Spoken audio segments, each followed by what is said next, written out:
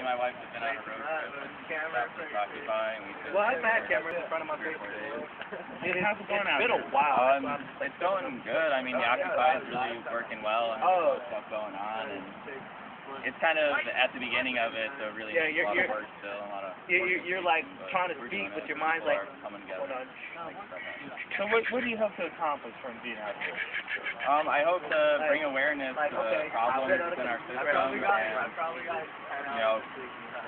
kind of represent maybe a new type of system with the General Assembly where everybody's voice can be heard, and we can do what people really want instead of having people who represent us. And we end up getting screwed. So often that happens.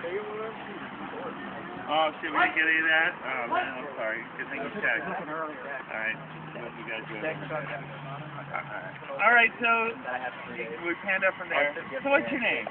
Hi, I'm Travis, and me and my wife have been here for about 4 or 5 days. We've been on a road trip. We stopped here and this Occupy and I've been here for a little while. Very cool. Where are you from? We're from Illinois originally, south side of Chicago, in the suburbs there. Alright, I've been there, done that. So what do you hope to accomplish while you're out here? Well, hopefully to bring awareness of some of the problems within the current system we have, and maybe, suggest a new way of doing things, the General Assembly, where everybody's voice needs to be heard and really do what the people want. Now, how long do you think it's going to take before you make a change?